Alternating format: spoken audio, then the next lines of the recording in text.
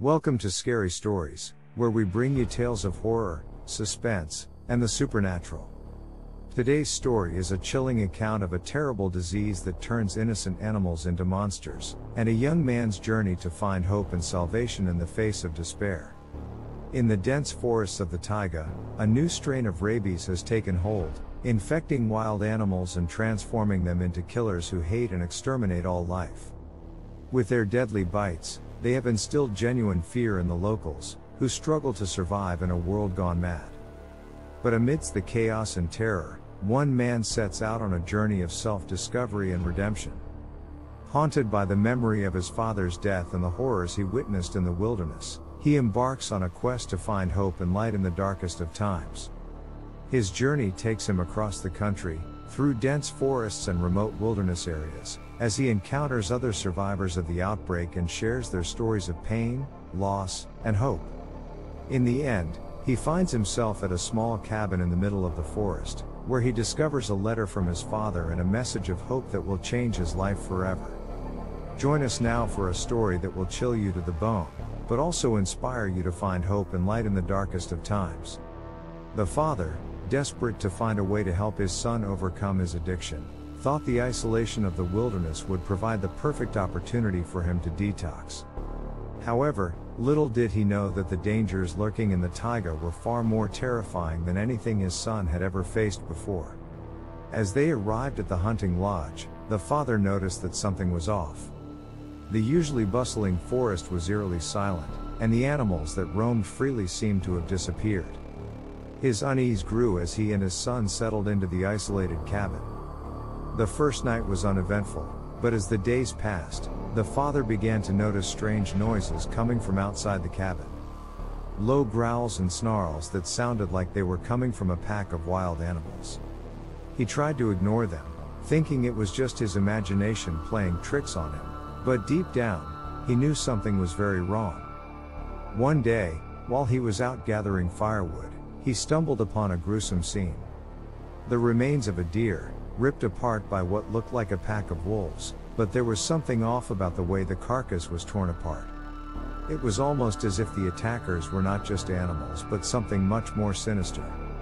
As the days passed, the situation only grew worse. The animals became more aggressive, and the father and son had to barricade themselves inside the cabin to stay safe. But the monsters outside seemed to be getting smarter, learning how to break through the barricades and get closer and closer to the terrified pair.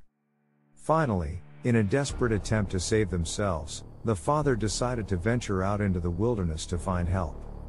Armed with just a hunting rifle, he set out into the forest, leaving his son behind in the cabin.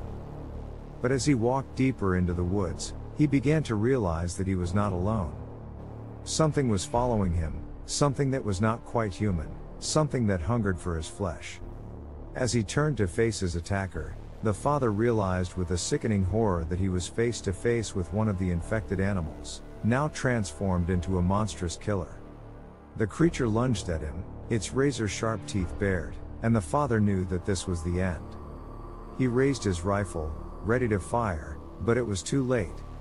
The creature pounced on him, tearing him apart with its deadly claws, and as the father's life slowly ebbed away, he knew that he had brought his son to a place of unspeakable horror. A place where the monsters were real, and the only escape was death. Back at the cabin, the son waited anxiously for his father's return. He had no idea what was happening outside, but he could hear the sounds of violence and chaos growing louder and closer by the minute. As the night wore on, he heard his father's screams echoing through the forest, and he knew that something terrible had happened. The next morning, the son woke up to find the cabin surrounded by the infected animals, their blood-red eyes gleaming in the darkness. He could hear them scratching and clawing at the walls, trying to break through the barricades and get to him. He knew that he was running out of time. Desperate for help, the son reached for his cell phone, hoping that he would still have a signal. But as he pressed the power button, he realized with a sinking feeling that the battery was dead. He had no way to call for help, no way to escape, and no way to fight back. As the day wore on, the animals grew more and more aggressive, and the son knew that he was doomed. But then, just when all hope seemed lost, he heard the sound of a helicopter approaching. It was a rescue team, sent by the city authorities to contain the outbreak and save any survivors. With tears streaming down his face, the son watched as the helicopter landed and the rescue team rushed in, armed with tranquilizer guns and protective gear. They quickly subdued the infected animals and brought the son to safety, treating him for his injuries and providing him with the care and support that he needed to recover. But even as he lay in the hospital bed, surrounded by doctors and nurses, the son knew that he would never forget the horrors he had witnessed in the taiga. The monsters that had once been innocent animals had become something much more terrifying, something that had turned his world upside down and left him forever scarred. As the days passed, the son slowly recovered from his physical injuries, but the emotional scars remained. He struggled to come to terms with what had happened, haunted by the memories of his father's death and the terror he had experienced in the wilderness. He underwent therapy and counseling, but nothing seemed to help. He felt like he was trapped in a nightmare that he could never escape from. But then, one day, something changed. He received a letter in the mail, addressed to him from an anonymous sender. Inside was a map, with a note that read, "I know what you've been through. I know what it's like to feel trapped and alone. But there is a way out. Follow the map, and you will find what you're looking for."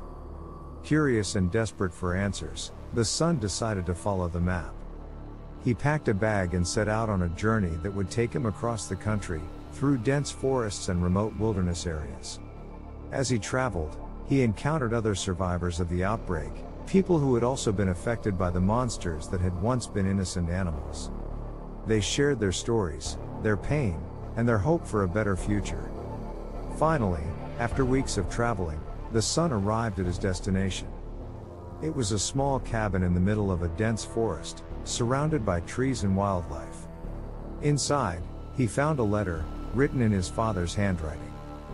The letter explained that his father had known about the outbreak before they had even arrived at the cabin.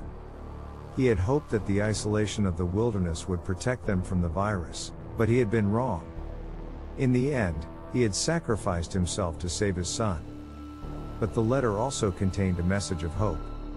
His father had written that even in the darkest of times, there is always a glimmer of light. There is always a way out, if you're willing to look for it. And so, the son decided to stay in the cabin, to make it his home, and to honor his father's memory by living a life of hope, love, and kindness. He knew that the monsters in the taiga had changed his life forever, but he also knew that he had the power to change the world around him, one small act of kindness at a time. In the end, the son realized that his story was not just his own, but a story of survival and hope that needed to be shared with the world.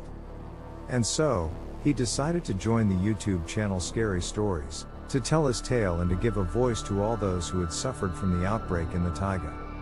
Through his videos, he shared the lessons he had learned, the fears he had faced, and the hope that had kept him going in the darkest of times. He knew that his story was just one of many, but he hoped that by sharing it, he could help others to find the strength to face their own demons. As he looked back on his journey, he realized that the monsters in the taiga had not just been animals infected with a terrible disease, but also the fears and doubts that had haunted him throughout his life. But by facing those monsters head on, he had learned to conquer them, to find the courage and hope to build a better future. And so, he continued to share his story, not just to scare people, but to inspire them, to show them that even in the darkest of times, there is always a way out, if you're willing to look for it. And that, in the end, is the true power of storytelling, to give voice to our fears, to find hope in the face of despair, and to inspire us all to be our best selves.